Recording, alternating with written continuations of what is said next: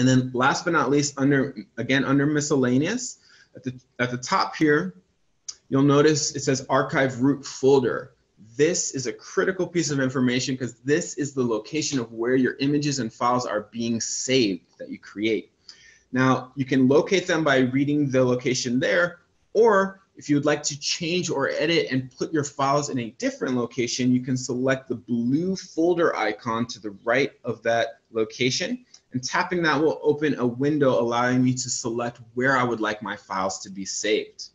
I do recommend that you select your desktop and add a new folder there. Set up a new folder. I've already done it. You can call it HoverCam or Lessons or Files, whatever you want to call it. I recommend you set up a folder and save that to your desktop.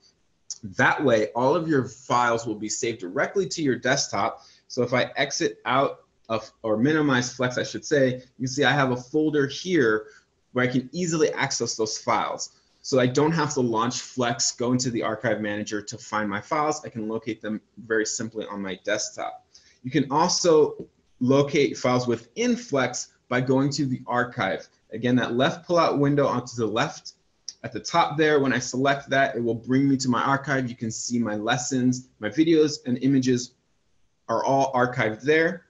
And the cool thing about the Archive Manager is at the top, you can see it actually has a suite of tools to organize by stacking these files into folders, converting them into PDFs directly within the Archive Manager, which is pretty cool. Taking OCR scans, exporting and emailing directly from this Archive Manager. So you can email your lessons directly within this Archive Manager, post them to class websites or however you share your content with your audience.